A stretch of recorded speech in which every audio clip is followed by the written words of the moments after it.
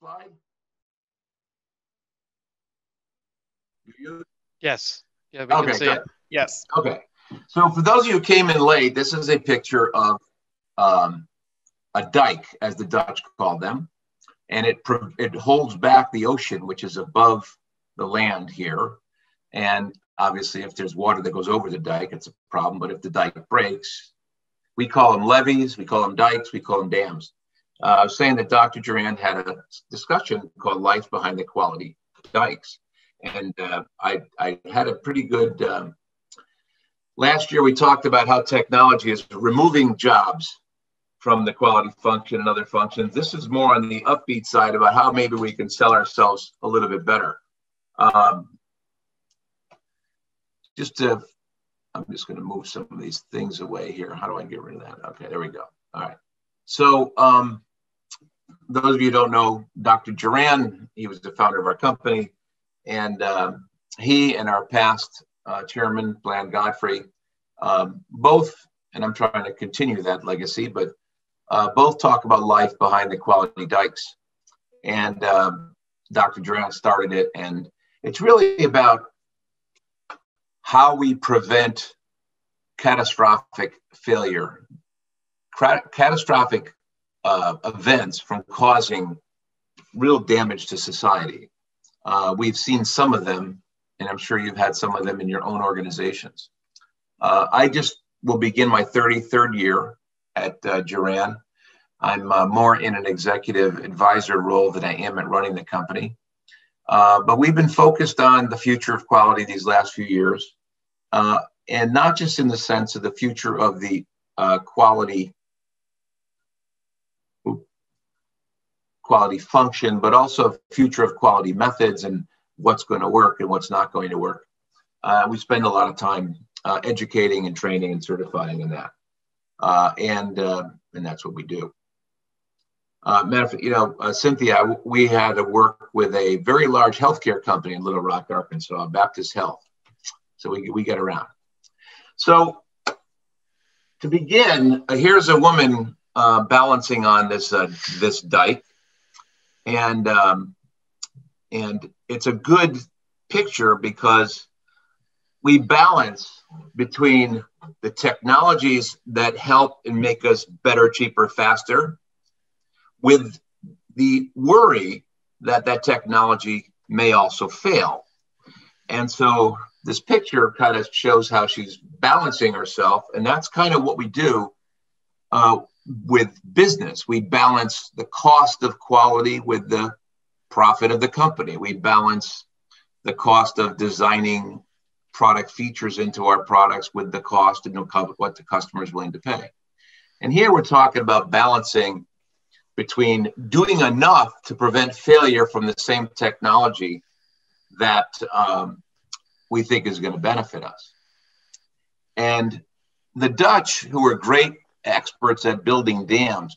Matter of fact, this is more of a permanent dam, but they actually built a movable dam towards the mouth of the North Sea. And it's one of the greatest feats of water construction ever done. It's a massive, massive device. I've been to it a number of times, and literally it moves up and down with the tide. So they can move it. If there's a storm coming in, they can raise it and lower it. But by the time they finished that in the 1990 or so, the water levels were already rising. And they said that it probably only will be able to keep the water back till about 2050. And by then, the water levels will have risen again where they have to do something else. So they're constantly holding back the water. But what happens when the water breaks?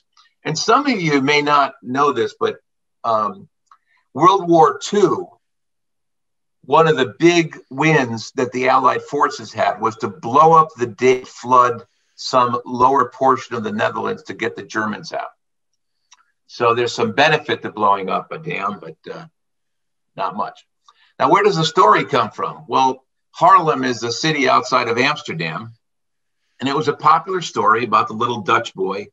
And there are various, replays of this story. But it was written by actually an American. And if you remember Hans Brinker, the story was based on this Dutch boy. and the boy noticed a hole in the dam. And so he went and put his finger in it until enough help came along. And he stayed the entire night until help came along, and he saved the town. And so I want you to think of your job as the little boy. And every time you come up with a new product, a new service, a new process change, a new supplier in the supply chain, you're the one that's preventing that leak. You're preventing a leak from growing into a catastrophic problem with your methods, your tools, and your knowledge. If that little boy wasn't there, you could kind of see what's going to happen. I'm working with a largest lithium-ion battery manufacturer in the world in China. They have 60% market share. And I've interviewed the senior leaders over the last few months, and I asked them a question. What would happen if all your quality personnel decided to leave the company tomorrow? What would happen? About 50% of them said nothing will happen, and the other 50% said we'll probably have major catastrophic failure. Now, for the 50% who basically, it's like out of 50 people or so that said nothing would happen, they actually put a caveat. They said nothing will happen in the short term, but in the long term, where nobody's reviewing or auditing our methods, we're going to fall down. And the ones who said it'll fall apart tomorrow were very worried because there's technology that everybody's got their finger in the dam. So think of yourself as that little Dutch boy. Now, why does this happen, and what does it have to do with quality? Well, since I gave this presentation in England, here's an example. This was an example a couple years ago of a very sad, disastrous fire. And you can see by the timeline there, it was a very large apartment building that just went up in smoke, and I think 200 people perished, if I recall. And the initial manufacturer said it was, it was nothing wrong. There was nothing wrong. But in fact, the insulation in it was not fireproofed as it was supposed to be. And so they had this new foam technology. It went into the buildings. The inspectors inspected it. They passed it. And when it caught fire, the whole building went up in flames. So once again, a technology catastrophe. Some that you might be more familiar with here, here in America, let's see what happened there, are some of the most notorious defective products in recent history. You're all familiar with the Samsung Galaxy, not from the manufacturer that I was talking to you about, but the overheating of the Galaxy. And what's important here is, regardless of the cause, we rely on technology to provide us long-lasting batteries so we can use our devices. And that failure cost Samsung, in the cost itself, $10 billion, and a supplier of the battery reputation. A few more that you're familiar with, the Firestone tire defect of a number of years ago, Volkswagen's emission scandal. And just look at the staggering cost, $15 billion. The Vioxx cardiac events from Merck in 2004. Mattel toys with toxic paint. Each of these are from notoriously well-known companies with major catastrophic failure. Why does it happen? Now, Volkswagen's a very reputable company.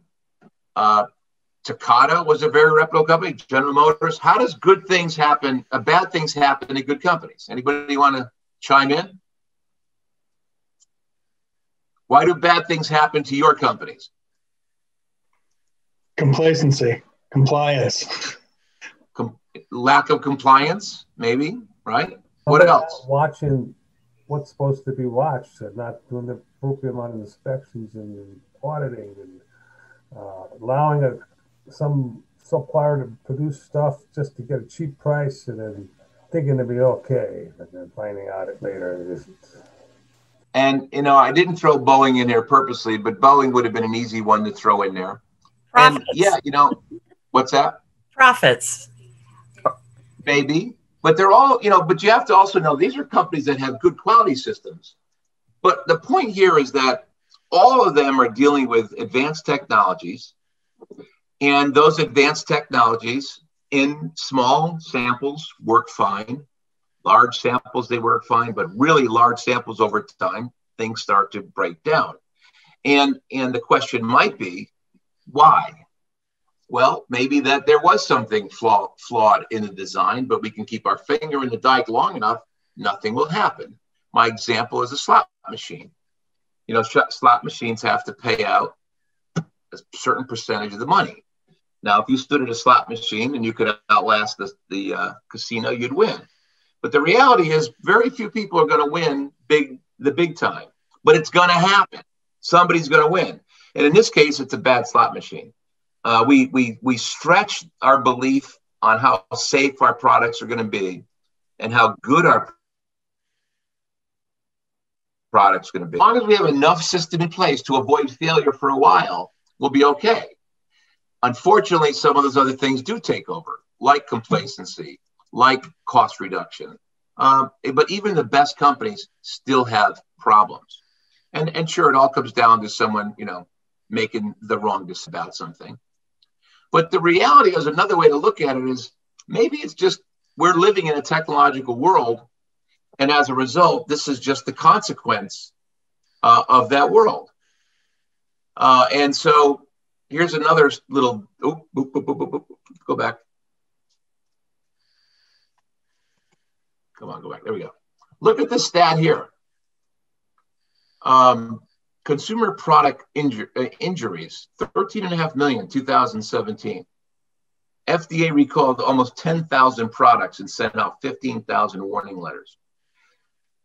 These are to organizations that make drugs, medicines, medical devices that keep us healthy, alive, and well, and toys that make our kids happy and avoid hurting them.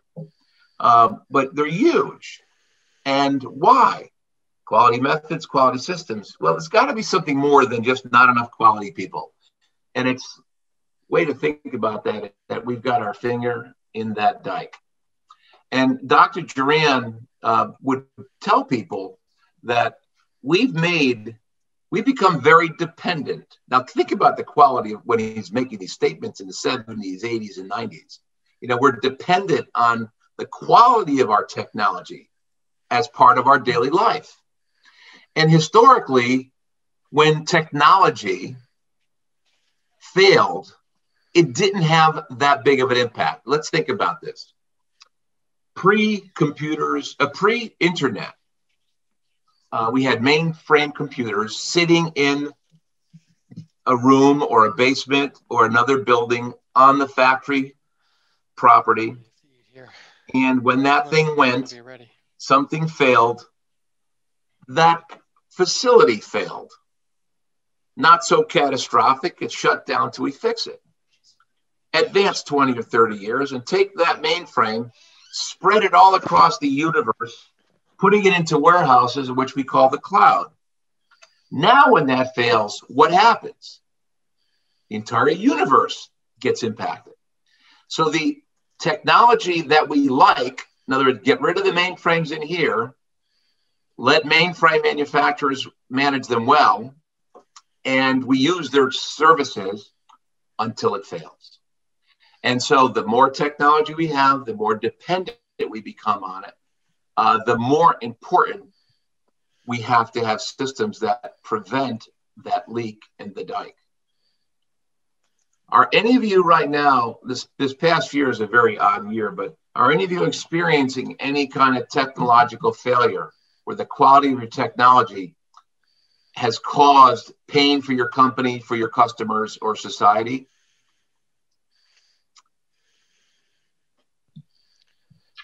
I can talk about my company is having trouble because we'd like to get technology repaired and our suppliers overseas. So we're hobbling. And why are you overseas? Because technology enabled you to get because technology enabled you to get there, right? Yeah. It used to be we'd have to make things here, but we can fly parts around the world pretty quick. So right? we have to increase our quality checks because the machines are not working as smoothly as normal. And it causes a lot more pain than it did historically. So think about your home. I mean, how many of you lose one of your cell phone cords at least 500 to 600 times a year? Or your battery goes dead just when you need it and you're on a Zoom. All the technology in your house. Matter of fact, one way to find out how much technology you have, shut all your lights off and count the LEDs. We've got a lot of technology, and when they fail, it's like done.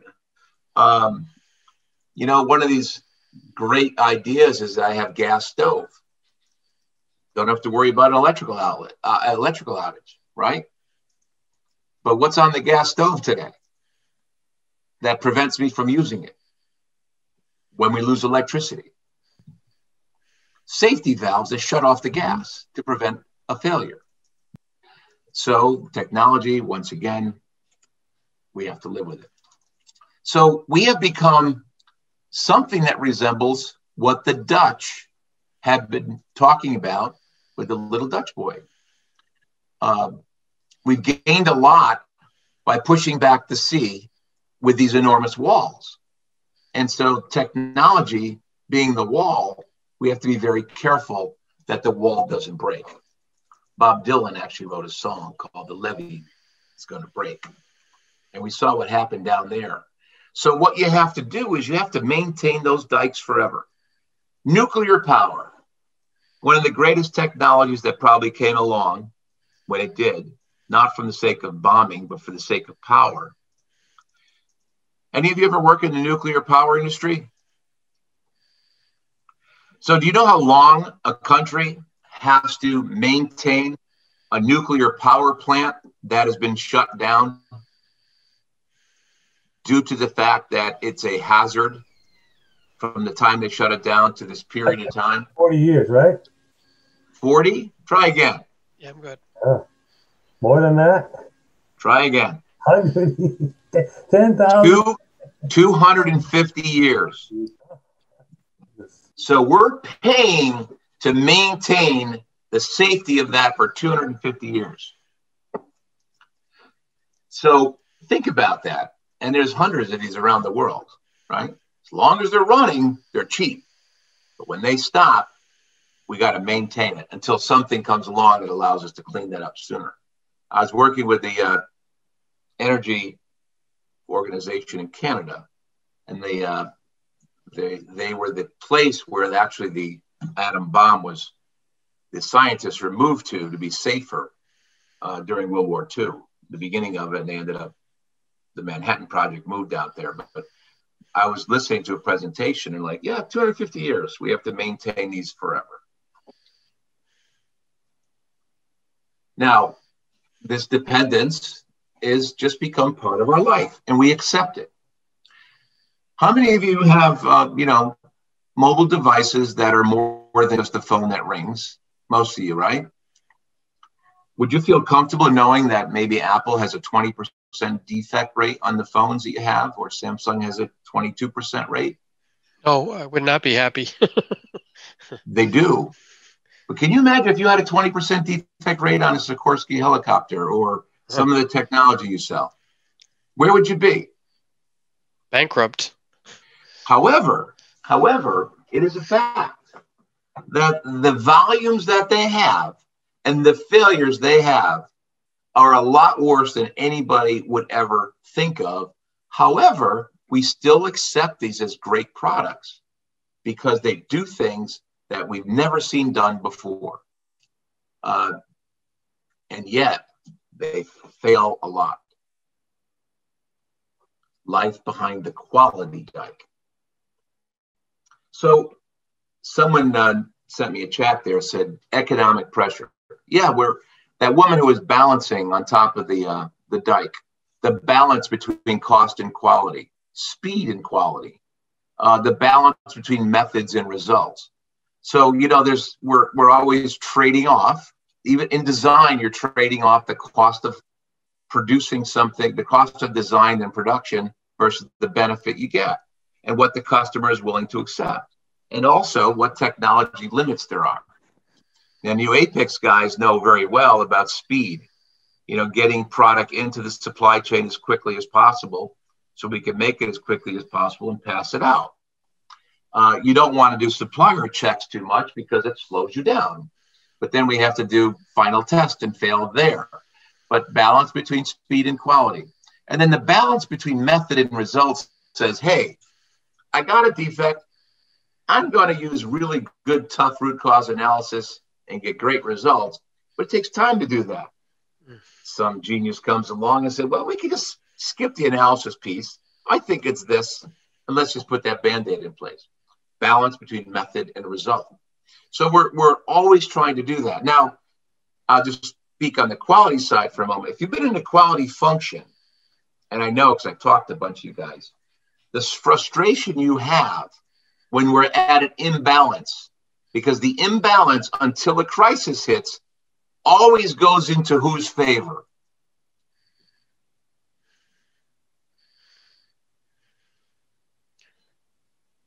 Let's give you a hint. The business. Yes, it always goes to the cost, the speed, yep, or skip the method. Until when? Until the result is like a bomb going off and the costs are just rolling in. And they say, how did that happen? Until the levee breaks. Yep. Right. And then all of a sudden, we have to go back to where we were before. Now, some great companies will go to extremes. The whole Boeing, I knew the VP, if you're in ASQ, you probably heard the VP speak many times of quality. You know, Boeing basically did not balance anymore cost and quality, speed and quality, and the methods they had were in non-compliance. They were literally failing to tell leadership when there were failures that could cost people's lives. That's why you lose your job. So here's the real neat thing. What is our answer to failures of technology? More technology. Matter of fact, in our space, and we talked about this if you were here last time, we're using much more technological tools, not necessarily to eliminate people. It just happens to do that because they do.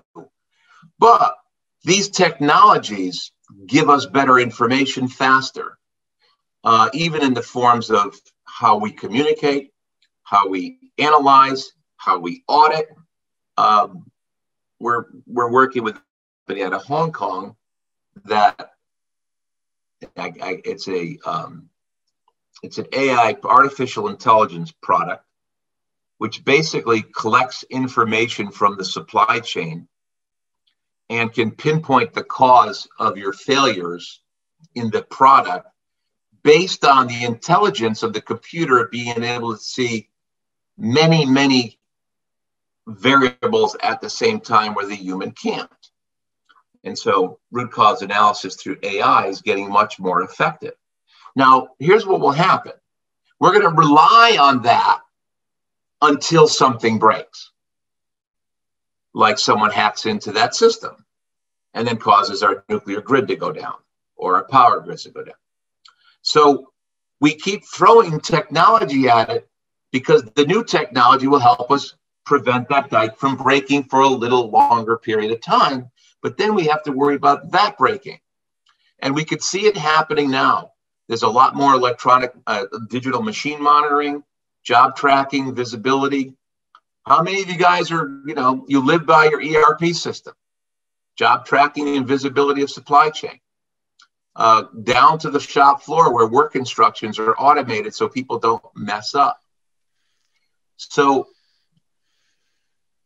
the one key area that quality will survive in, anybody want to care to pick the one area of quality that will survive when some of the other ones won't? It's on one of these six buckets.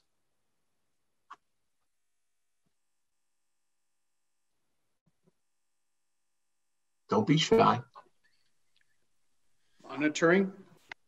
What's that? I just didn't hear you. Oh, monitoring? Monitoring. No, is it training? Actually, you're right on the money. Training? Monitoring and maintenance. Yeah, well, monitoring in the sense of audit and monitoring the systems that are monitoring our machines and our people and our process. Because so if we think about, I make a part and I inspect it. I inspect 100%. I get confidence that I'm only going to have 10 out of 100, so I start to sample. And I'm willing to risk that. So my inspection is reduced by the sample size. So from 100% to 50% to 20% to 1%, right? And then because that's good, we go from 100% audit to 50% audit to audit every week, to every month, every 6 months, every year. So we get better. We can reduce the length of time, but we still have to do it. If someone's not auditing, even machines will break down. So the audit function is going to be around, but it's going to be different than it was in the past. We're going to be auditing technology. You know, you Apex folks, when you want information, don't you first go to your computer screen before you go talk to someone when you're looking in your supply chain? Absolutely. Right. Yeah. Right. Because the answers are in there. But but you trust the answers are there. You trust the information. Yet we know it can't be very trustworthy. Yeah, trust but verify. Yeah, exactly. So there's still going to be verification. And so what I want you to think about is the technology that's replacing our jobs is creating better jobs and better future jobs if we're willing to go along with it. If you want to still be a, you know, quality tracker of parts that are broken, so many people, you know, make their living off of tracking dead broken parts and tracking non-conforming material. But if the material is not non-conforming, what are you going to do? Well, you better learn how to track non-conforming technology, because that's going to replace you, but you can still keep an eye on that. And if we think about, of course, every presentation I have to talk about the trilogy. If we think about quality management across the enterprise, and we think about methods in design quality, which our whole goal here is to try to design things better from the start. And then we begin to operate, and what we design better isn't exactly always better. So we do quality control, quality assurance, and we have some level of cost to poor quality. And then we have improvement of quality. We get tired of that cost to poor quality, and we get some breakthroughs. And, you know, the whole cycle repeats itself. This is what quality management's about. And so as technology moves into quality of control, we still need to do quality of improvement. But I just said that there's new querying tools out there that actually dig in and find root causes, and therefore reduces our dependency on people for improvement. And then it's going to move into design.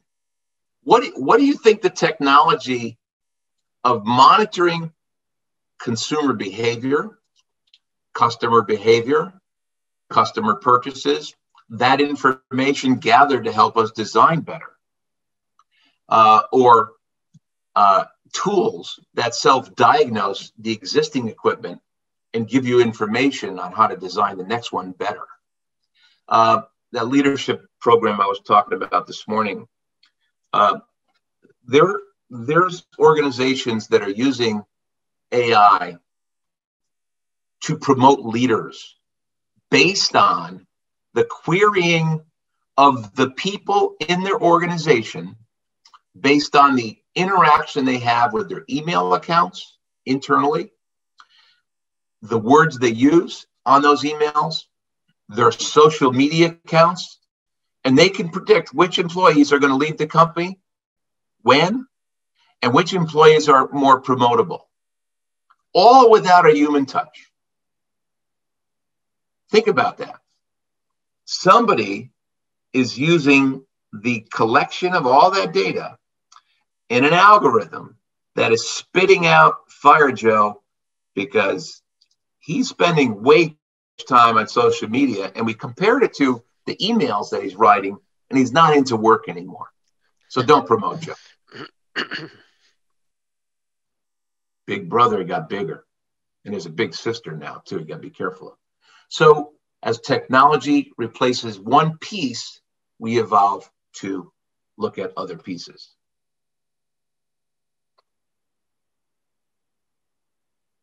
So we mentioned, digital quality is here now. And basically, because we can't afford bodies everywhere, I think I used this as an example. When Dr. Juran was at the Hawthorne Works plant in Chicago, Western Electric plant in 1920s, 40,000 employees, 15,000 inspectors. Cost effective, no. Necessary, yes, because that was the level of capability we had. But this pressure to reduce cost is pushing pressure on using technology, which is more of a one-time cost. And we're willing to reduce our defect today in light of the slot machine paying off later. And so we're seeing quality control, root cause analysis being done closer to the operation instead of taking weeks. Quality assurance done by monitoring the software you have. Work instructions being done electronically. And think about document control. This is, huge. Imagine when we change a piece of equipment and we have to rewrite the job description, the work instruction, the ISO manual. Now that's all fluid. You change one thing and it clears itself up through the others. Improvement will still be there, but probably fewer people do it. And then quality planning, this understanding consumer needs. Technologically, we're really good at designing stuff, but we never always match our technology necessarily to the need of the customer. Why? Because we're not really good at understanding customer needs and behaviors. Well, now there's more and more science out there that do that. So it's kind of like the way I look at AI today, it's like bookies. You ever play the sports and bet on sports? How is it that bookies know exactly what the total score is going to be at every game of every sport? Because they look at the numbers a lot better than we do. And they have more numbers to look at. So they have more, they're the house. They have more money to lose. So what can you do to protect yourselves? To protect whether it be your job or your company from technological failure? See the failure here? I got a computer, a screen, a mouse, and I still can't figure out which one to push to make the slide go forward. There we go. So this is the hope for the quality function. And I use the word function because one of the other reasons why there are less quality staff is because some of our tasks are being done by other people, other departments. The quality functions carried out by other folks. And then there is the quality office. Those who are in ASQ are probably part of that. It's us, you, me, the inspectors, the QC, the QA staff, the reliability people. We are the ones that are going to survive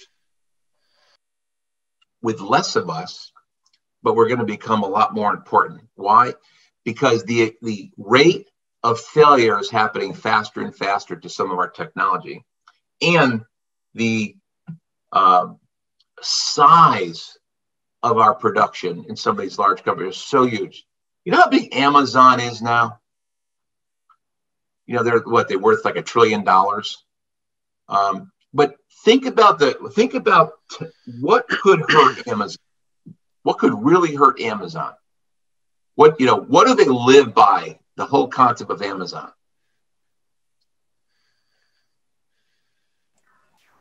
Speed. Speed of what?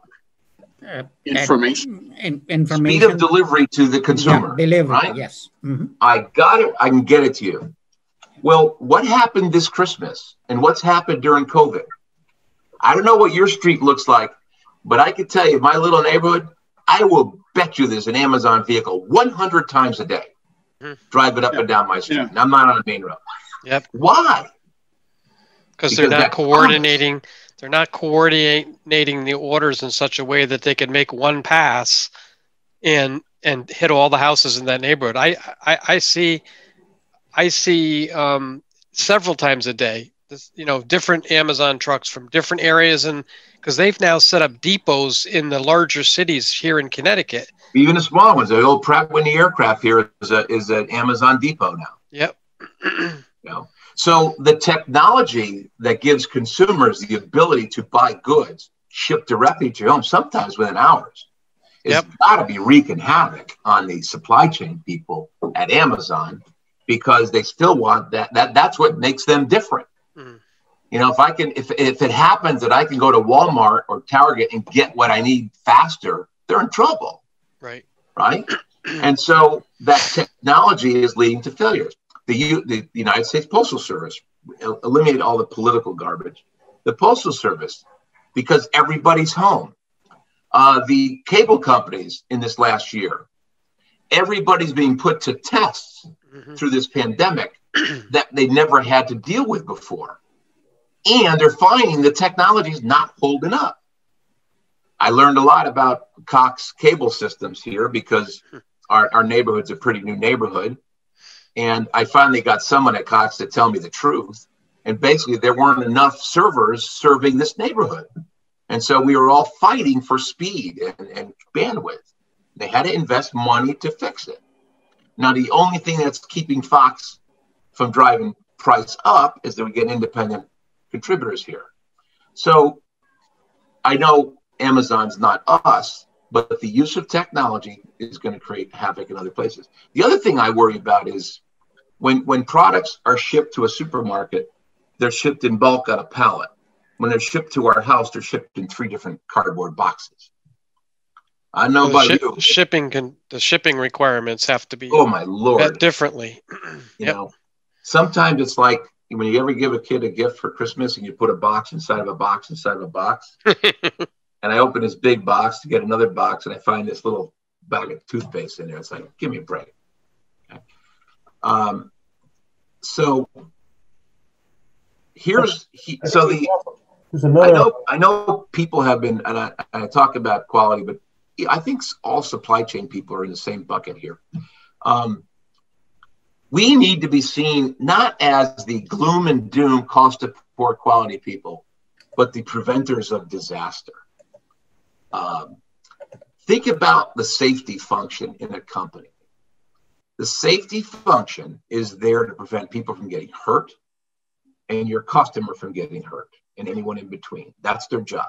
They're preventers of hurt. A hospital has one model: we do no harm. We're not supposed to make you worse when you leave the hospital than when you came in. But yet the quality folks, if you ask any manufacturing person, what's quality responsibility? Manage defects and prevent defects. But how much time do you actually spend on preventing defects versus managing defects? We spend 80% of our time on quality control of defects and only 20% of our time between design and improvement. We need to flip that around, otherwise we're never going to be seen this way. So my challenge, and here's some good things that are happening. I know you guys are, a lot of folks are down on ASQ and not the greatest organization in the world, but my old boss is now chairman of the board, Bland Godfrey of ASQ. And in his retirement, he's still working at the age of probably 78. But so we talk all the time. And I'm also, I was elected to the International Academicians, the International Academy for Quality. And we put out a quality manifesto. And there's a clear recognition that repositioning us as something different may be beneficial. Some of you newcomers may not remember that ASQ was ASQC, American Society for Quality Control. And it was Dr. Juran who convinced them to drop the C in the American Society for Quality. Well, now that same American Society for Quality thinks the word quality is too narrow, and they've split into 2.